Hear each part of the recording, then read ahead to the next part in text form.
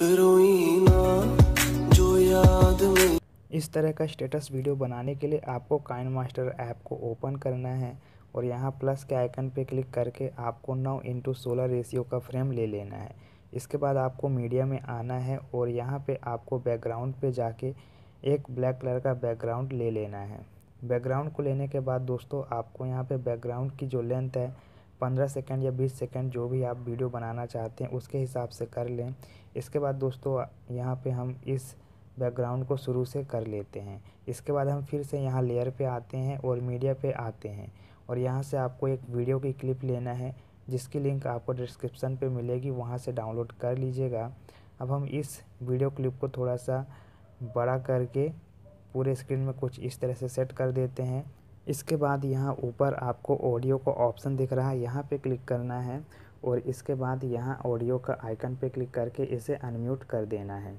अब दोस्तों क्या करना है, यहाँ पे आपको फिर से लेयर पे आना है, मीडिया पे आना है और यहाँ पे आपको अपनी गैलरी से एक इमेज लेना है। इसकी भी लिंक आपको डिस्क्रिप्शन पे मिल जाएगी, वहाँ से डाउनलोड कर लीजिएगा।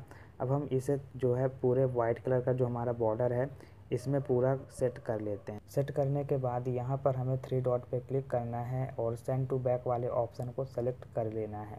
इसके बाद दोस्तों जो हमारी इमेज की लेयर है इसे भी पूरा वीडियो के बराबर कर लेना है और हम फिर से इस वीडियो को शुरू से कर लेते हैं और यहाँ पे हमें जो वीडियो वाली क्लिप लिया था हमने यहाँ पे क्लिक करना है और यहाँ पे हमें कुछ ऑप्शन में एक ब्लेंडिंग का ऑप्शन दिखेगा, यहाँ पे क्लिक करना है और स्क्रीन वाला इफ़ेक्ट हमें दे देना है।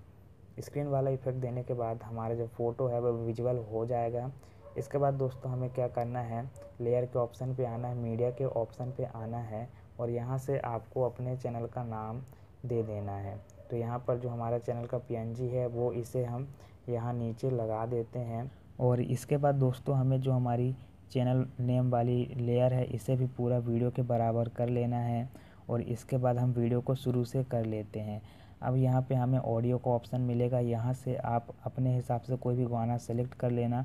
गाने को सेलेक्ट करने के बाद प्लस के आइकन पे क्लिक करेंगे तो ये गाना यहाँ पे ऐड हो जाएगा। तो अभी जो हमारा वीडियो है वो बन के तैयार हो चुका है। इसके बाद यहाँ शेयर के ऑप्शन पे क्लिक करके आपको अपनी वीडियो को एक्सपोर्ट कर लेना है।